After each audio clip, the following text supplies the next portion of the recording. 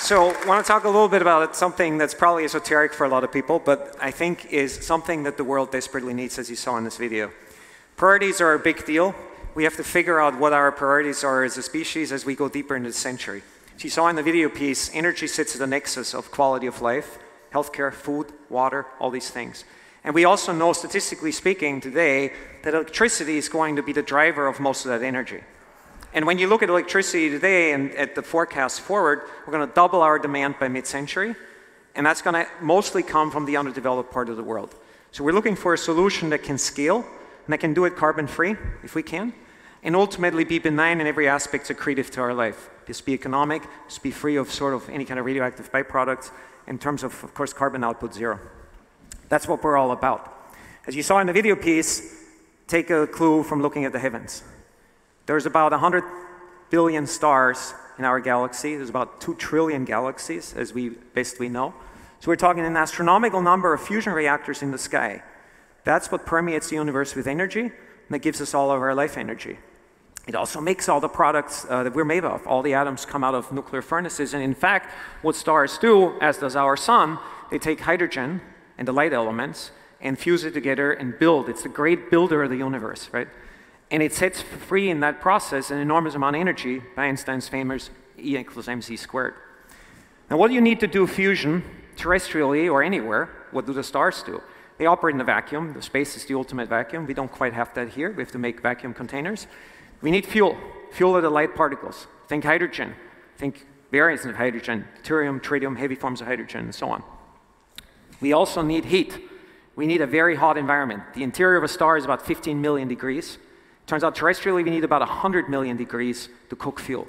So it's extremely hot. So heat is one input, but more importantly is confinement, which is once you have the heat in there and you've got the soup of super hot material, how do you keep it hot?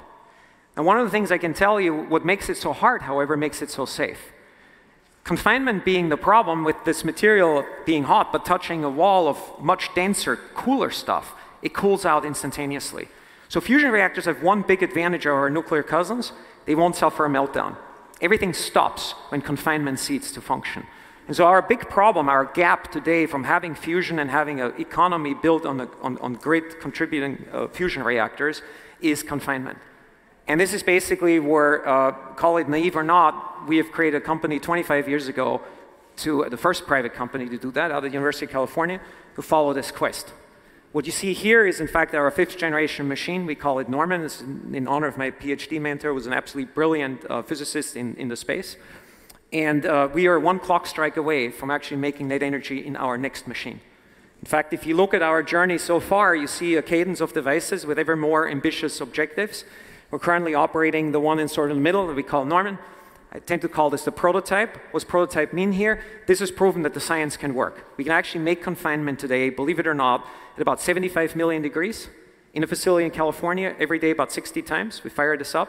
We create the fireball inside. We maintain it. We don't let it touch the walls until we turn things off, and it gradually, gracefully decays. And during that time, we can create the kind of sustained conditions we need to eventually scale it up by less than a factor of 2 to get to a machine that we call Copernicus, which we hope to have up running. We're under construction right now by about mid-century, mid-decade. And that's going to go to show that we can get net energy. Net energy in the sense, not what happened at Livermore last Christmas, which most of you may have seen. This is a big weapons research facility, but also does fusion research in California under the auspices of the US DOE.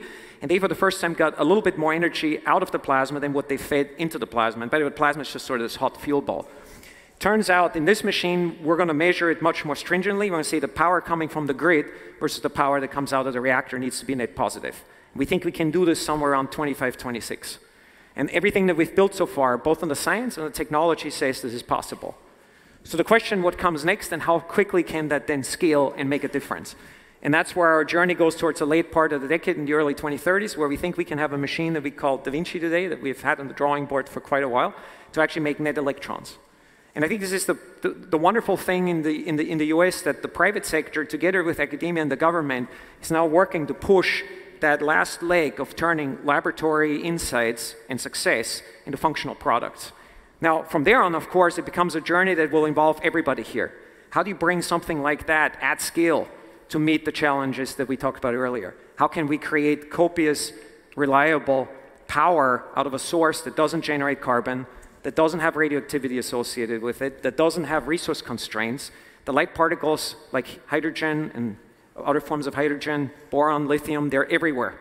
So it's not a question of are they concentrated only in one part, they're available to everybody. That's a huge democratizing force. And one, when solved correctly, gets you into an age of abundance in perspective of energy. I think this is the exciting question to ask. What happens when you have that technologically, but now how do you bring it out to the world? And this is where I appeal to all of you to think and consider that fusion isn't sort of science fiction anymore. We're very, very close in doing this, and I'm 100% convinced within the next 5, maximal 10 years, we'll be at a point where we can make a first net electron prototype that connects to the grid. To take that from there, deeper into the century, of course, will take an effort to globalize supply chains, to create the kind of industrial backbone that can scale this up. But that's what we're about to do. And I think with that, you will get not only what the science fiction books call the dawn of the fusion age, but really a world where conflicts of resources, constraints of energy, scarcity that defines today in so many ways the have and have-nots, the access to healthcare again, food, water, all those fundamental human things, they will start to get set free on a scale that will see us suddenly struggling almost in a way with those scarcity constraints, which is a wonderful opportunity, right? And when we get to that, it really enters us into a new paradigm. And so I want you to pay attention to that as we go deeper into this decade, as you will see from us and a few others in the private space, that step happening from the lab into the actual application and eventually out, hopefully in a copiously available energy source for the future. Thank you very much.